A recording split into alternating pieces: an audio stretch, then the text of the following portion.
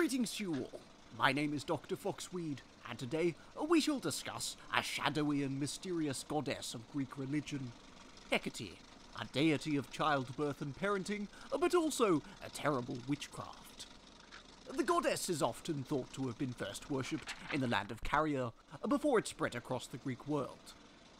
From early on, Hecate was often linked with the goddess of childbirth, Artemis, and her name may come from one of the titles of that goddess, but this is often doubted.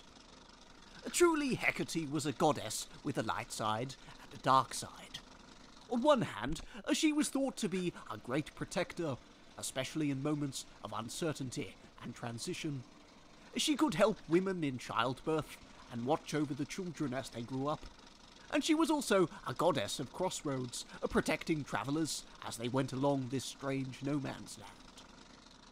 Pillar statues of Hecate, called Hecatia, would guard house entrances, to ward off evil spirits that tried to sneak past the threshold. Early Greek sources, Hesiod especially, have only nice things to say about her, and pottery art from Athens depicts her as an innocuous woman, often carrying torches. In this art, we see Hecate standing with a dog, an animal with which she was often associated.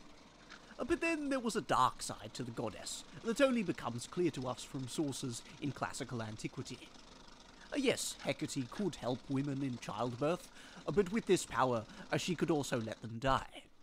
And as Sarah Johnston put it, Hecate could indeed ward off evil spirits, but she could also let them in if she so desired, or even drive the spirits against people that displeased her. For this reason, we hear from various sources that Hecate could cause nightmares, and even send up vengeful ghosts from the underworld. She could haunt crossroads at night, followed by this retinue of ghosts, and dogs would howl if they sensed her presence.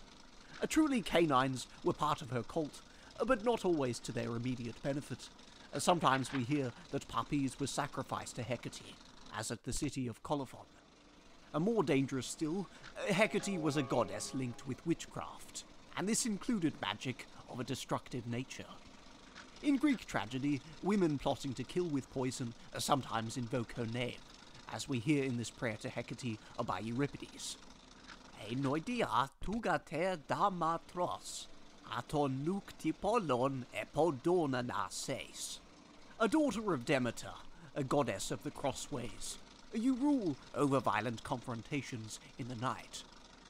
Because of her associations with magic and folklore, Hecate has been condemned as a product of vulgar superstition from antiquity to the modern day.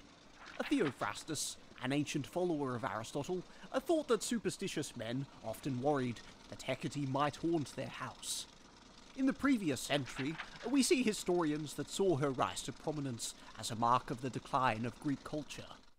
Villamovitz in particular didn't like the dog sacrifices at her shrines, so he declared this practice to be distinctly un-Greek, un-Hellenische, which seems a bit silly, given that the Spartans also sacrificed puppies. Anyway, that concludes our discussion on Hecate, a goddess of the crossroads. Whenever you reach a road intersection, ensure that you have made her an offering in advance.